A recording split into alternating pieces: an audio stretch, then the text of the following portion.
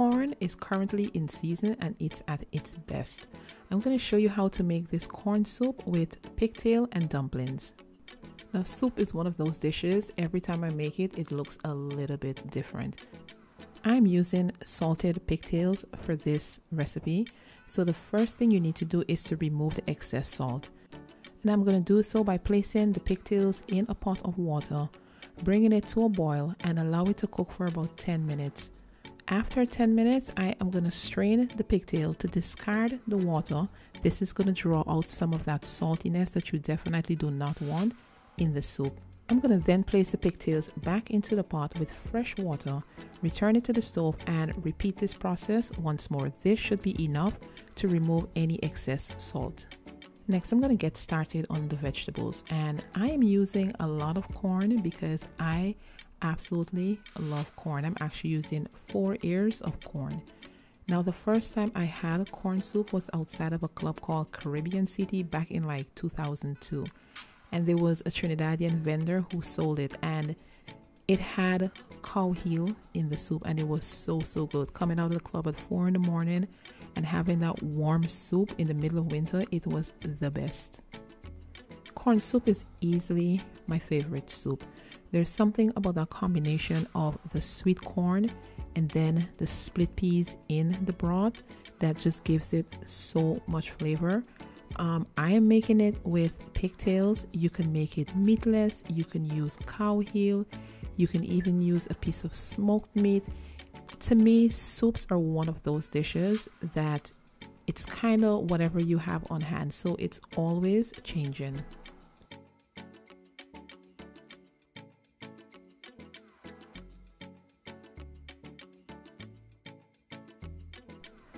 I'm cutting up all the seasoning that I'm going to need to flavor this soup. I am now dicing an onion. I've cut up a scallion. I'm also going to add thyme and a wiri pepper for that nice peppery flavor. If you don't have the wiri pepper, you can use a Scotch bonnet or any pepper that has some sort of heat to it. Next, I'm going to add a couple cloves of garlic, and I must confess, I absolutely hate peeling garlic. There's just something about it, and for some reason the skin sticks to your fingers, and it's one of my least favorite tasks in the kitchen. And I am just gonna chop it up. I remembered that I had this slap chop that I wanted to share with you guys, and this thing, yes, it's been all over the internet, and I'm telling you, it is amazing. I chop my onions, my garlic, my ginger, and within just a few seconds, this is what you get. It would take much longer if I were to use a knife. The next thing I'm going to do is add split peas to the pot. I'm going to add the garlic that I just chopped up along with diced onion, thyme, and I'm adding that wiri pepper. I am removing the seeds because I have children and they don't necessarily like it too spicy. I'm adding the pigtails, and I'm also going to add quite a bit of water because this is going to cook for a while. This needs to cook until the split peas has softened. I'm also going to add a bay leaf, and then I am going to bring this to a boil and allow it to cook. This took about 35 to 40 minutes for the split peas to soften. And I'm going to whisk it just to break up the split peas, and it is going to incorporate into the broth and make it nice and thick. Now I'm going to add chicken bouillon and the corn. And I'm also going to add boiling water because the soup needs more liquid, and I didn't want to add cold water to bring down the temperature. I'm also going to add scallion, and you also want to season it to taste. Add some black pepper, add some salt at this point.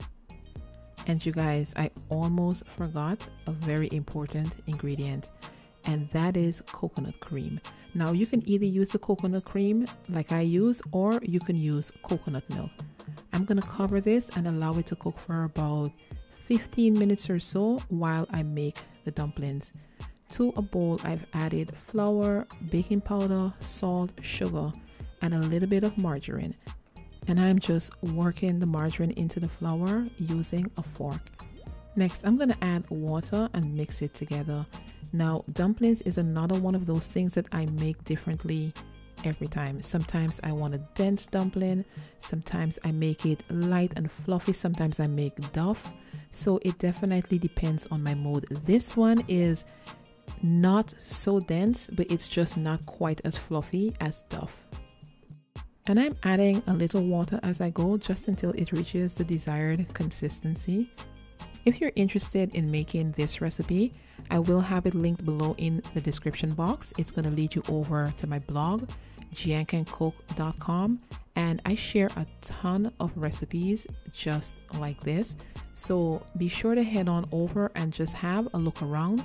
You can also follow me over on Instagram at jehancancook just to get a little peep into my day-to-day life. And I'm just kneading the dough just until it comes together, and it's going to be a little sticky. That's fine.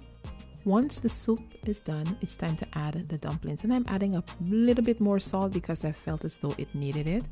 And I am just tearing off pieces of the dough and dropping it into the soup.